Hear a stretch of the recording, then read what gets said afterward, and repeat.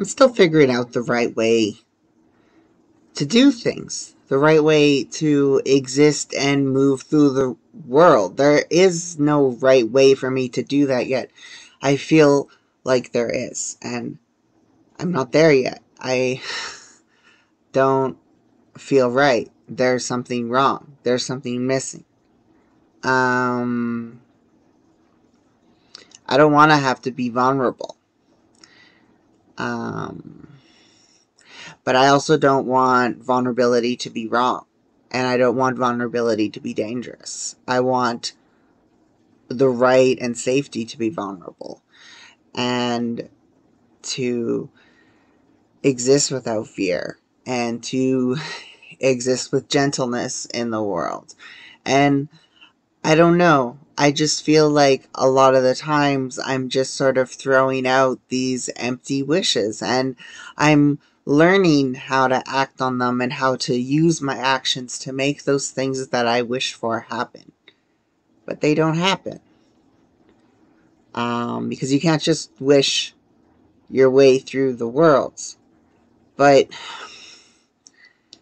I see patterns and feelings and sensations, and they overwhelm me, and they hold me, and they carry me, and they dominate my existence.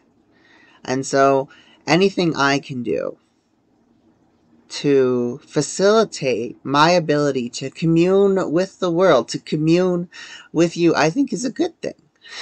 I think is a positive thing, because I think that we're all attuned to different things, and we all bring different gifts to the world and to the universe, and I just want to be expressive of myself with you, and I don't know how to do that,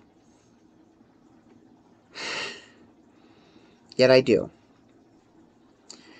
And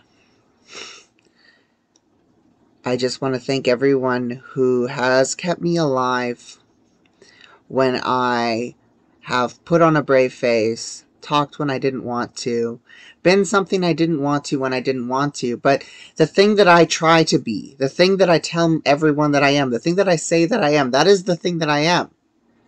Right? It's not what people project onto me. It's not what people tell me to be. It's who I am. And that I know with certainty, because that is something I have fought for. And so people can be confused and don't have to understand my journey, but I would like to be respected and to not be reminded of the disrespect.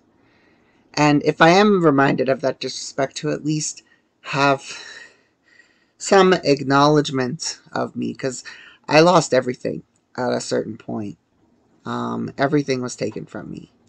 I lost my ability to do my passion. And that's not an uncommon thing. We lose our abilities to do the things that we care about in our passions, and this society, like it steals our dreams sometimes. And that's just the way things work, and that's horrible. We shouldn't live in a world that steals dreams. Why are we living in that world? Why is that our world? I can't bear the thought that that's our world. And I refuse to participate in that world.